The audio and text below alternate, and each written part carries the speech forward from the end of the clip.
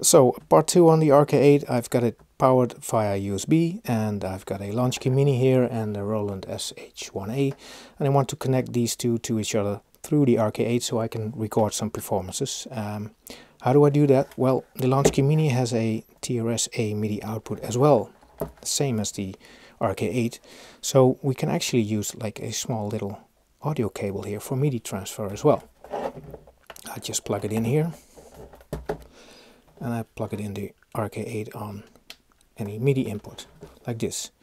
So now, yeah, you can see already here that the VU meter is indicating data. Also, you can see a LED flickering on the route, like this.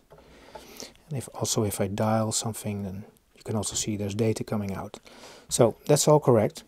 And now, for the connection on the SH1A, I use one of the TRS-A DIN5 cables. I connect it here to the MIDI input,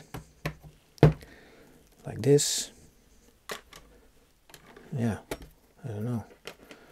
Let's just try and make it a little bit neater on the cabling. So, and here I connect it to one of the MIDI out, like this. Well, now I press something and I do see MIDI coming in, but I don't hear anything on the SH01. First thing you do is check if your MIDI channels are aligned.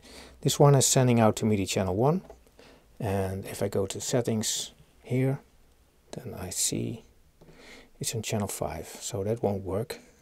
I'll also put that to channel 1, like this, and now I can hear it.